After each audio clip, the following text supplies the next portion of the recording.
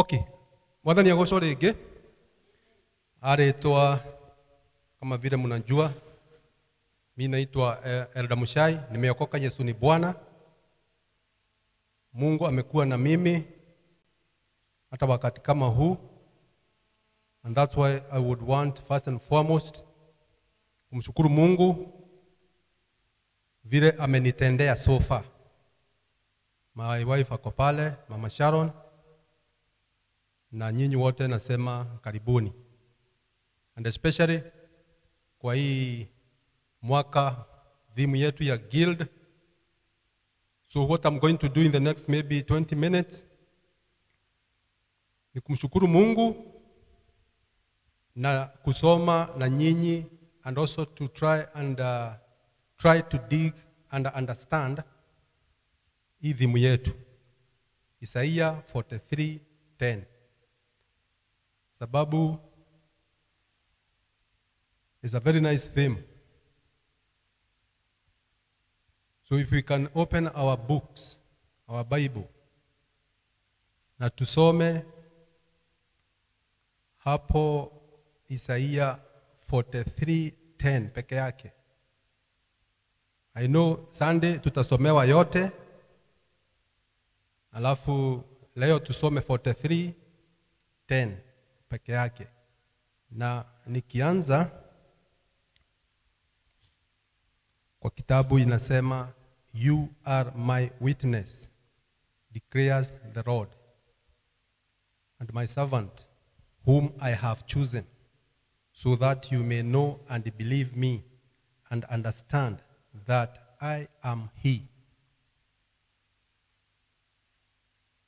Tumestafsiriwa na Kiswahili, ninyi ni mashahidi wangu, asema Bwana, na mtumishi niliyemchagua, mpate kujua na kuniamini na kufahamu ya kuwa mimi ndiye.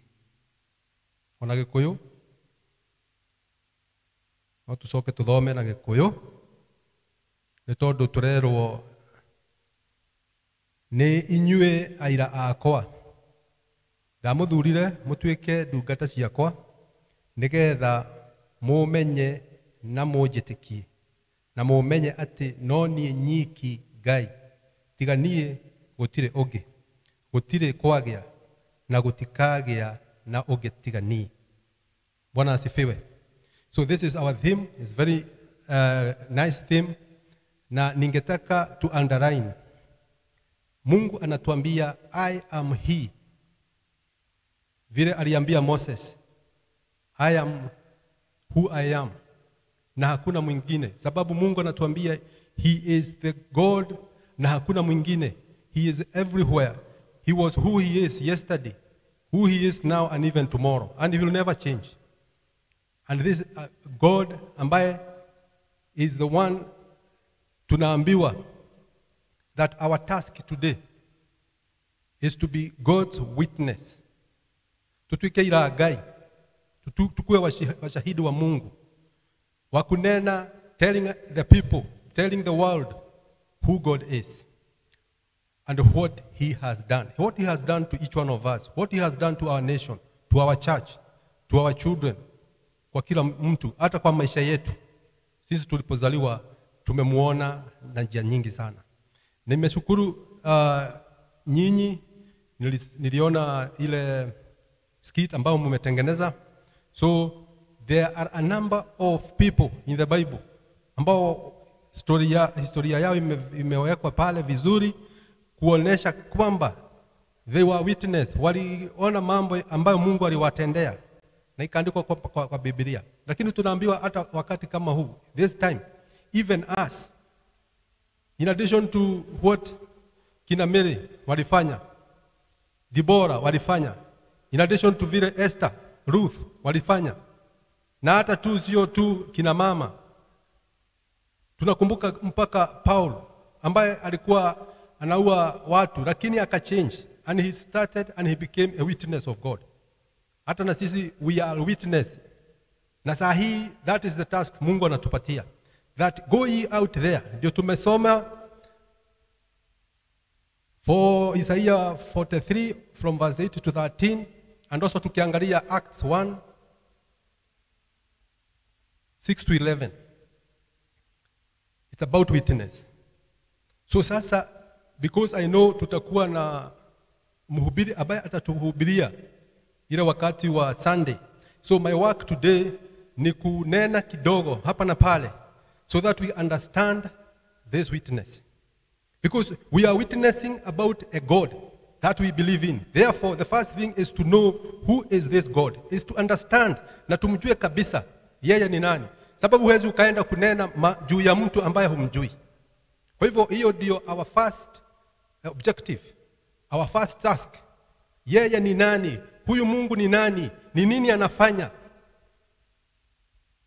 Na sasa tukisafanya hivyo, tujue ametutuma tuseme nini? What are we going to say about him? Because if you don't know somebody, alafu uende kunena mambo zake, hutaelewa. You may end up saying things that are not right or only a percentage kadogo. Lakini tukitaka kumjua kabisa, ndio tunaambiwa we need first and foremost to know who this our God is. Sasa mimi nimechukua ile historia ama storia ya a woman ambaye anaitwa the Samaritan woman. Tukikumbuka the Samaritan woman, kwa Biblia yetu ukisoma John 4 verse 4 all the way to 28, tunaona this Samaritan woman ambaye alikuwa a Gentile, hakuwa a Jew. She was not an Israelite. Lakini Mungu tumeona tukisoma hapo mbeleni Isaiah 43 kuanzia hapo moja all the way, Mungu anatukumbusha hata aliwachana na kina Egyptians, including the Ethiopians na watu wa Kushite kule kama sisi, naye akachagua Wanaisraeli so that they understand him. Lakini sasa Mungu naye anatuambia this time now he has come also now for us the Gentiles to know him. Amekamtuma Yesu Kristo ambaye alikufa a few days ago kulingana na vile ukumbusho, na sasa he has resurrected. Na sasa sisi wote tumeitwa kama witness, tumekuja kumjua Mungu so that we go out there and tell people. And tunaambiwa go ye and become my witness. Kuanzia uko Judea tu mpaka Samaria mpaka the all parts of the nation, including hapa Goshen, including pahali tunakaa pale kule tunafanyia kazi, tunene tuseme yeye ni nani, huyu Yesu, huyu Mungu kweli ni nani. Kwa hivyo tukiangalia the example of the Samaritan woman, sababu she relates quite a lot with each one of us. This was a Samaritan. She was from a race of people that the Jews are despised, that they said that they did not have any claim on God. This woman, she was an outskirt. Mnakumbuka sikutaka kusoma Biblia hapo verse, lakini mtaenda msome. Lakini hii historia ni vile Yesu naye akakuja akaenda pale, na hederia mutumio ucio macemanirie agitaha mai na agituika wa kumuhoya mai, nake Jesu akimwira atiriri ati we mai maria enamo ni mai ma muoyo. Na mutumio ucio ni tondu nituiguaga ati she was unmarried, she was immoral, she was adulterous, ni atuikite wa kura. In fact muthuri uria ari nake ari wa gatandatu, na Jesu rira muririe ngambite ta kumuhenia, no agicoka akimwira hitho yake yothe, na niguo amenyire uyu no muhaka korwo Messiah. Na maragia na Jesu ageuka kugundura who Jesus was, na akasema hata na mimi ningetaka unipatie hiyo maji ya uzima wa milele. Naye Yesu akampatia na akampatia uokovu, naye akarudi na akaenda haraka, akaenda akaeneza injili kwa watu ambao wa huko kwao ambao hawakuwa wanamjua Mungu, and many of them wakamkubali Yesu kama mwokozi wao. Sasa sisi Na sisi tumekaa kama huyu because in the spiritual world tulikuwa tumepotea. Tulikuwa tumeshikwa na shetani. Tumelikuwa hata tunafanya mambo ambayo sio mzuri. Many of sinful activities, wicked activities. Hata wakati mwingine tujikuta we are angry, we have not very good to our neighbors. Kuna siku zingine we are murderers in one way or the other. Na hii mambo yote ndio Mungu anatuambia sasa tumekuja kujuana na yeye, na sasa confessing our sins so that we accept Christ Jesus. Sababu the only first thing for you to witness God is to accept Christ Jesus as your personal savior. And then from there, then you can be able to do quite a number of things. Like this Samaritan woman, first and foremost, she had to overcome her cultural background. Hata na sisi, we need to overcome our cultural background. Yale ambao tunaelewa, tuachane naye. Yale ambao ni ya duniani, tuachane naye. We have to listen to the gospel message ambayo Yesu anatupatia. We have to accept this gospel. Na tukisha accept the gospel of Christ Jesus, tukisha abandon all the earthly life ambao tumekuwa nazo, tuachane na mambo ya hapa dunia, tuachane na to be confronted by the things of the world, to be controlled by the sinful nature, tuachane na the schemes na mambo ya dunia. Naye Mungu tukimkubali, then we shall become a witness, a good witness, kusema kweli Yesu anafanya. Na sasa tena to abandon mambo ya hapa duniani, to abandon maisha mabaya hapa duniani, so that we can be able to continue and to say who this Christ is, and to continue saying what he has done for us. Two things we can learn in this kind of a story. The first is the principle of true love. Because to me, one of the most important things, Yesu, Mungu anataka to witness out there, is to witness the true love of God. Because Mungu anatupenda. Na Mungu anatuambianga that he is love himself. So the first thing we can witness, the first thing we can tell the people out there is the love of God. How much is the love of God? Yeye ametufanyia nini? Alituma mtoto yake, akakuja hapa, akakufa, na akafufuka, simply because of our sin. So that tukaforgiviwa, and then we were made clean, and by that, then we became children of God. Children who will be able to inherit the kingdom of God. Not because tulikuwa watu wazuri. It's simply because of the love of God. Now this is a very important thing that we are supposed to witness. Tuende tuambie ambao tunakaa nao. Kama ni our husbands, our wives, our children, they should understand, and we should be able to show God in who we are, so that they see, each one of us, they see God. So God must reflect in our lives, so that your husband akikuona anaona Mungu, mtoto wako akikuona anaona Mungu, bibi yangu akiniona anaona Mungu. How? By accepting the love of Christ first and foremost, and then allowing the Holy Spirit of God to transform each one of us, so that when we are transformed, then we should be able now to understand the will of God and the purpose of God, and especially his purpose for love. We are told, love one another. We should be able to love one another. Love your neighbor. And you cannot love your neighbor if you do not love God first. Love God with all your soul, with all your might. And then you will be able to share that love, because that love will reflect in you God's love. And then you can be able now to show that love to other people. So that is the number one witness. However, the first thing is to understand God, to know who God is. And then once you know that, to go out there and witness the love of Christ Jesus. The other number two is the true worship. True worship. Tondu Ngai aratwira arenda those children who worship him in truth and in spirit. And this is the most kitu ambayo ungetaka upeane, uonekane na you witness out there.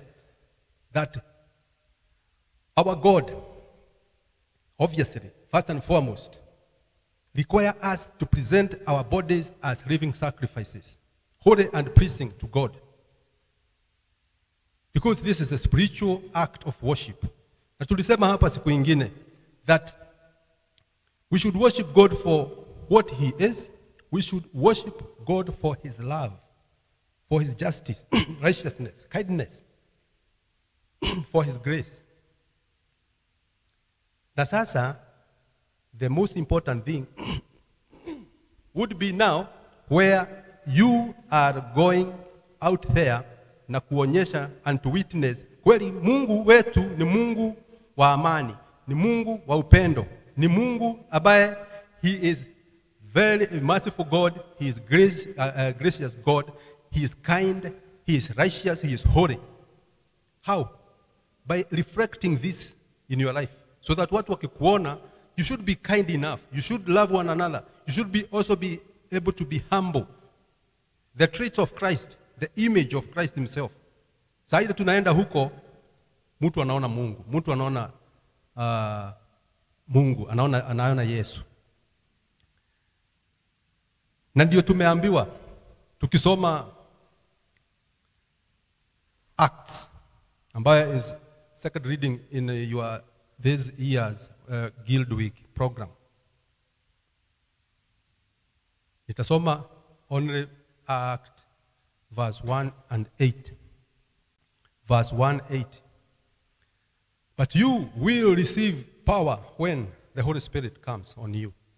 And you will be you will be my witnesses in Jerusalem and in all Judea and Samaria and to the ends of the earth. Kwa hivyo Yesu mkumbuke, just this is the time after the 40 days, and then there was time came and he had to go back to heaven. Lakini akasema hataenda tu hivyo, hatatuacha tu hivyo. Atatuachia Roho Mtakatifu. Atatuachia msaidizi wetu. Because you will not know God. You will never witness true God if you do not have the Holy Spirit in your life. So the first thing is to accept and to be baptized by the Holy Spirit of God. If you are baptized by the Holy Spirit, ni kumaanisha that he dwells in your heart. When you allow God, the Holy Spirit, to come and enter into your heart and rekindle you and change you and transform me by the renewing of the mind, such that we are no longer conformed to the issues of the world with the body, this physical body, that we are not under the sinful nature. We are no longer under the scheme of the evil one, of Satan, that Satan will not now manage to control us because we have given the Holy Spirit hiyo nafasi. Sasa dio atutengeneze, atu-transform, so that rather than being led by the sinful nature, we are led by the spiritual nature. Naye Roho Mtakatifu akikutengeneza, you become a different person. The first thing that he will do is to teach you, because we know, and he's telling us, he is the teacher who teaches the truth. And the truth is very important. It's the truth about God. Who is this God? This is a faithful God. Ambaye akisema kitu anatenda. It's a God ambaye akisema a promise, anaitimiza. Ni Mungu ambaye akona nguvu beyond everything, beyond any power, any authority, any dominion. Yeye hakuna kitu ya kumfanya aanze kubabaika. Ni Mungu ambaye hata ukiwa na ugonjwa, Mungu akona na ile nguvu ya kuondoa magonjwa yote. Akona nguvu ya kuheal each and every disease, each and every sickness. Yeye ni Mungu ambaye hata shetani akikuja na whichever way, he is able to understand and to defeat and to be triumphant against the evil one. Kwa hivyo, sasa wewe na mimi hatuwezi tukajua haya until we accept the Holy Spirit to be in our lives, to change each one of us, to control our body, to control our lives. How? By walking with us. If the Holy Spirit becomes your counselor, if the Holy Spirit becomes your comforter, if the Holy Spirit becomes your assistant, that he assists you, he becomes the helper. Ukiwa na shida, hakuna kukimbilia sangoma.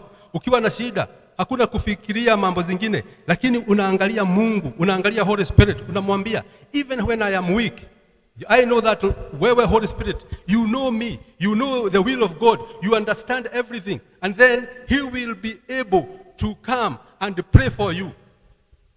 Sababu yeye anajua kila kitu. Anajua ile mambo itatendeka. Anajua whatever you are going through. And he can be able to intercede for you.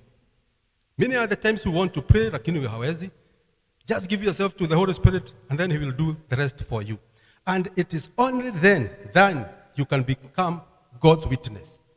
And it is only then that you can be able to go out there in Jerusalem, in all Judea, in all Samaria. Go out hapa Goshen. Sasa your neighbor, my neighbor, aanze kuona Kristo. Aanze kuona a Christ image in me. My wife pale, aanze kuona na kweli Baba Sharon amechange. Hey, na kweli there is love in this guy. Na kweli huyu mtu aanze kufanya mambo mzuri. There is kindness, gentleness, there is faithfulness. Haya mambo yote. Sababu the most important witness ni ile wewe mwenyewe, ile life you are reading.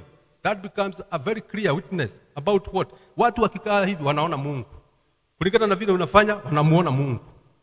This is the most important. Now, according to me, what we should do most important thing is to understand God, because we can only become faithful witness when our relationship with God the Father, our relationship with God the Son, Christ Jesus, our relationship with the Holy Spirit is very, very strong. And if we live lives worthy of our calling. Kama sisi ni wana guild, there is a calling. What is this calling in guild? In women's guild. Tunapaswa tukae kulingana na mwito wetu. Na kulingana na mapenzi yake Mungu Baba. To the extent that whatever we do, whatever we say, wherever we go, whatever we do not want to say, reflects the character and traits of Christ Jesus. Sasa ikiwa hivyo, then hata before you even go telling people, already you have witness with your deeds. Watu watakuwa wakisema na kweli kuna Mungu. Kama ni nani anafanya hivyo, kweli kuna Mungu. Si ni kweli? That you are not happy when you see your enemy going down. Wengine wanasema wanaiba. Hata wakae ndio waone enemy zao waone wakienda hapana. Ungetaka kulingana na Mungu, Mungu hataki hiyo. Mungu is a God who loves the enemies, who loves everybody, who has no mapendeleo yoyote. That is the only way we can do, by accepting Christ Jesus and then accepting to be baptized again by the power of the Holy Spirit, so that sasa tunaanza kuona mambo in a different way. And that is the most important thing. So, do people know what God is like through your words? Watu wanaweza kuona Mungu kulingana na vile unatamka, vile unasema. Wanamuona Mungu. Wanamuona shetani ama wanamuona Mungu kupitia yale umeongea. Wanamuona Mungu ama shetani kupitia yale ama pale unaenda, pale unakataa kuenda. Wanamuona Mungu in your deeds. How do you help others? Are you kind? Are you gentle? Are you faithful? Because if you are faithful, you are kind, you are joyful, you have peace, you are humble, you have self-control. Watu wanamuona Mungu. If you are murderous, adulterous, if you are wicked, if you are a corrupt person, a thief, a drunkard, watu hatamuona Mungu. So you are witnessing different things. Mambo za shetani. Lakini if you want to be the proper person, witness about Christ.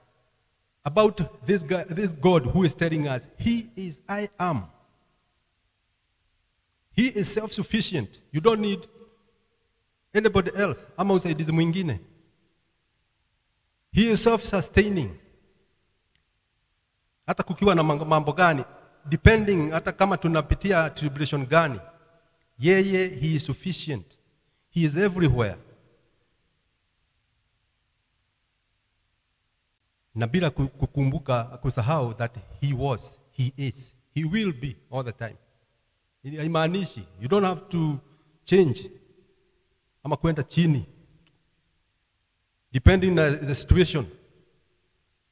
When you are together with other funny characters, una change.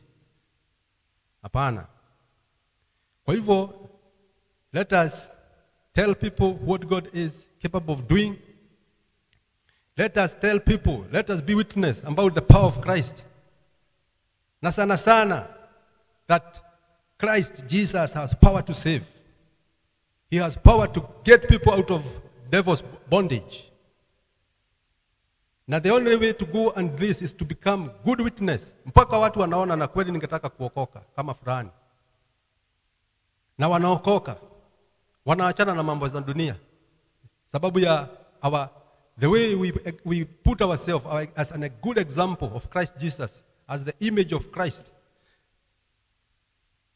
So that Mungu our save through our deeds, the way we link with them. Wamkuja wa kumpenda Mungu. Lakini above all, just to understand that God is a good God who has done quite a lot, na ametupatia na ametuonekania, na tungetaka kueneza hii injili. Injili ya Yesu anaponya, Yesu anaokoa. Especially to the people ambaye hawamjui Mungu. Huyu Mungu akona power above everything, about every dominion, about power. And he has given also this authority to us, that we also have power and authority and above and against all scheme of the evil one. Kwa hivyo hakuna kufia mambo zingi ambayo labda shetani anatuletea. So we should not fear. Kwa hivyo tukifanya hivi, then we should be good witness. Today nilikuwa tunataka kwanza kuangalia hiyo maneno, to understand who is this God, and nimesema you can only understand God fully by having a good relationship with the Holy Spirit of God, so that he becomes part of you. He indwells in your heart. The indwelling of Christ, of Holy Spirit in your heart, will change you, will transform you, so that you understand who this God is. Because he will give you the spirit of clear wisdom, the spirit of knowledge, the spirit of counsel, the spirit of fortitude, the spirit of self-control. Because you need that self-control to be a good witness. Tono githio wa kinya nako ninge o hindu kugita kaundu kega ninge mundu akwira kiugo utebao umurehere thina ondu maria mothe mathuka nitiguo. So God bless you. Mimi nitafika hapo, na I hope mutakuwa na a very nice na sisi, because I'm also part of you week a guild starting today all the way up to the peak ambaye ni Sunday. Na sasa hiyo tena tukuje, the good witness ingine ni giving, because tulisema worship is about what you do from Monday to Sunday. Monday, be kind to your people, be kind to your father, to your mother, to your parents, to your children, to your husband, to your wife. Pahali unaenda kazi, the same. Kwa matatu, kuwa mtu mzuri. Onyesha hiyo witness mzuri ya Mungu. Ukirudi, ukipatana na mtu ako na shida, mwambie Mungu anaponya, Mungu anatoa hii mashida. Believe in Christ na kila kitu itakuwa sawa. Ende tembelea wenye kwa hospitali, wenye kwa orphanage. Tena, come Sunday, the greatest worship, Sunday corporate worship, where we come and sing, where we come and say who our Lord is, where we come and give. Kwa hivyo tutapeana, si ni kweli? Kama tumeambiwa kila mtu ni 10,000, hakuna shida, tunatafuta. Hata kama ni kalon, chukua, Mungu atakupatia, itakuwa tu sawa sawa. Si ni kweli? Tusiseme ni 5,000 kila mtu tena hiyo siku 1,200 hakuna mwingine. Sababu this is a day ambayo tumejitayarisha a whole year. And we require this amount to do the many activities ambazo ziko mbele zetu. Si ni kweli? Sasa with those few remarks, mimi ningetaka tumshukuru Mungu kwa kutupatia hii siku ya this year. There's another week ambao ni the week of guild activities, and by the name of the power of the Holy Spirit, mimi ningetaka to say that we have officially launched the Guild Week 2021, in a particular Guild Week ya Goshen. God bless you.